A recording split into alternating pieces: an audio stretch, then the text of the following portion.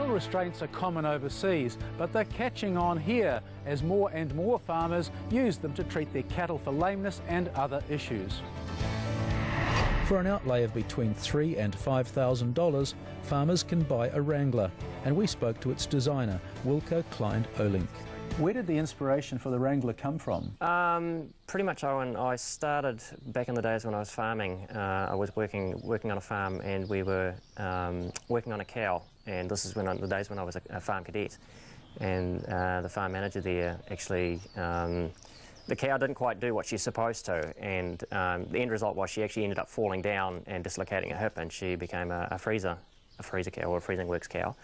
And so because of that, I started thinking, the brain started thinking, well, there's got to be a better way.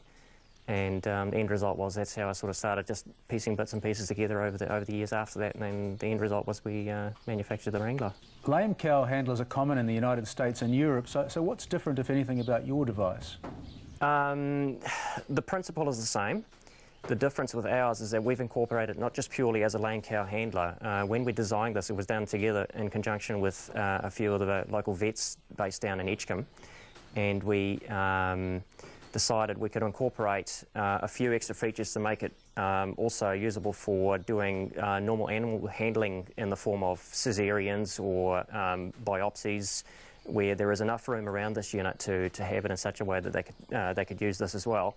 Plus the fact that we made it, one of the models that we have is a mobile one, so people can use it as a mobile calving pen out of the paddock. Then they swing gates off it and can actually calve cows out in the paddock as opposed to taking them back to the cow sheds. So.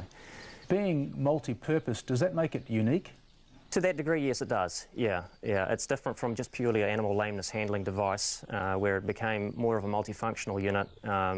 So that the financial outlay on the unit was then, it served another purpose as well, other than just purely lameness, treating cows for lameness. Talk me through the use of the belly straps, the winches and the supports. How does it all work? Well, basically, one of the ingredients that this thing has, it obviously has a back leg bar. This rope gets winched onto that, gets wrapped around this bar. So the end result is when that rope gets winched up with the handle, that back leg ends up getting pushed and held up against that bar there. So when the farmer can then, if he wants to, literally actually look at the cow's hoof from this angle and know that she's not going to belt you because it's restrained well and truly by that bar there. The other thing is of course, the problem you can have, and that's what started me thinking back then, was to restrain the cow from falling down when you're working on a hoof.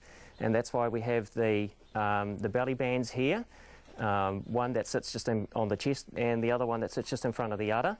And that sort of restrains her and stops them from falling down.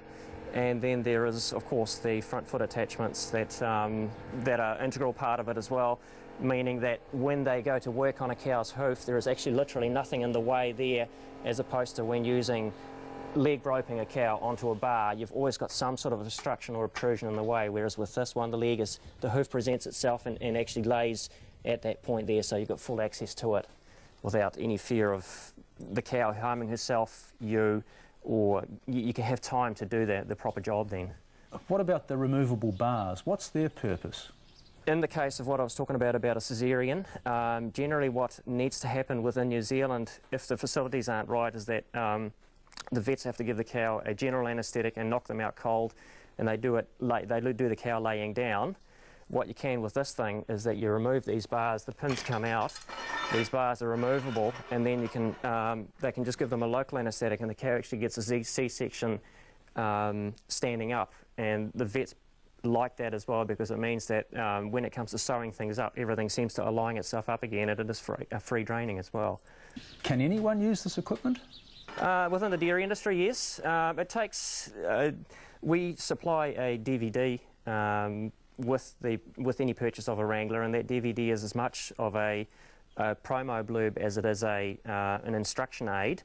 And with that, once they've looked at it once or twice, they go out and they work with it. And we get the odd farmer that rings back and says, I can't quite figure this out. And I say, well, look back at the DVD again, and that goes through step by step how to function the thing. And after that, yeah, we get nothing but praises about them. So.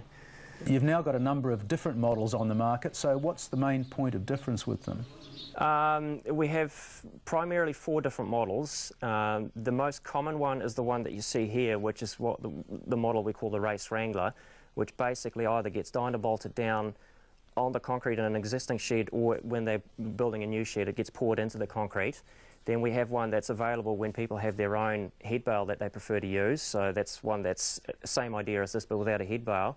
And then we also have the one we call a Premier, which is the mobile one, which I was referring to, that actually has the mobility option where it can be taken from either farm to farm. So if people have got multiple farms, or if they have a runoff, or if they have a mobile carving facility, if that's what they want then. Not everybody has the ability to be able to put one of these in place in some of the existing sheds. They're limited for room, so then the mobile one can be placed anywhere down where they want it. There still seems to be a fairly high incidence of lameness these days, so why do you think it's still a problem? That's a $64 million question. I believe there is a lot to do with the herd size growing. There is the factor, cows are obviously walking bigger distances, so spending more time on the concrete. There was a trial done by Dairy Insight that was funded by Dairy Insight back in 2004, and that certainly showed that there was a lack of fibre in the diet had a contributing factor to it. From there, a lot of it's speculation as to what else there is that could be contributing to it. And how important is early detection?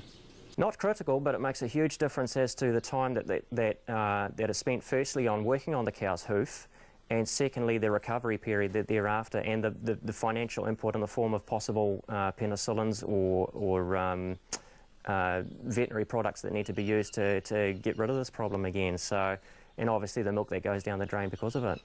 What about the cost benefits of using the Wrangler for treating lameness? What's the payback? The cost benefit in the form of having to only use one labour unit in which to seat a cow's hooves on the larger farms becomes a great saving. The benefit of being able to do it properly, not having to revisit that cow again, and then obviously should the incident happen where a cow falls down and you end up with a dislocated hip or a dislocated leg, you don't have the cost of replacing that cow, and that basically pays for half the unit straight away, just with one cow then. So. And that's all in today's program. Join us again next time when we'll take a close-up look at your sector in detail on the Sector Report.